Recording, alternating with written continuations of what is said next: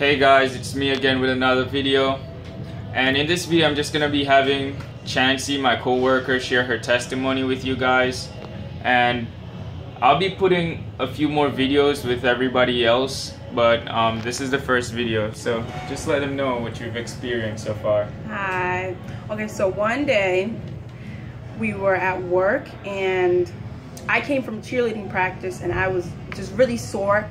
Like, just honestly really sore throughout my entire body, but really my stomach was the most painful part.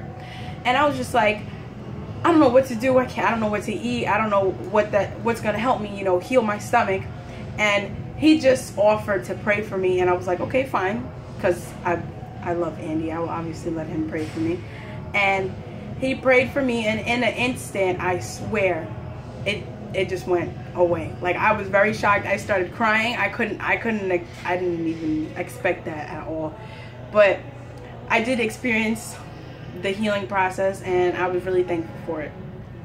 But overall though, has this helped you to believe more when they say, you know, Jesus walked around praying and healed people, and then he says, you know, people who believe in him can do this stuff? Yes, I do actually believe in it a little. Just a smidge. Well, it was hard for me to believe it in the first place because I really didn't understand.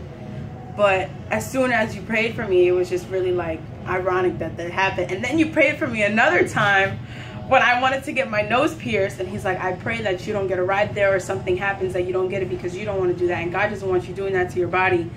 And he's like, I promise you, you're not going to get a ride there tonight because I'm going to pray on it. And he prayed on it, and nobody came to come get me to go get my nose pierced, and I was very upset, but it was very true, and he showed me that he is real. Amen. And I hope that testimony touched you guys. I hope somebody sees this who's possibly thinking about piercing up their body, to see that Jesus doesn't like this stuff. And I pray that this video blesses you guys.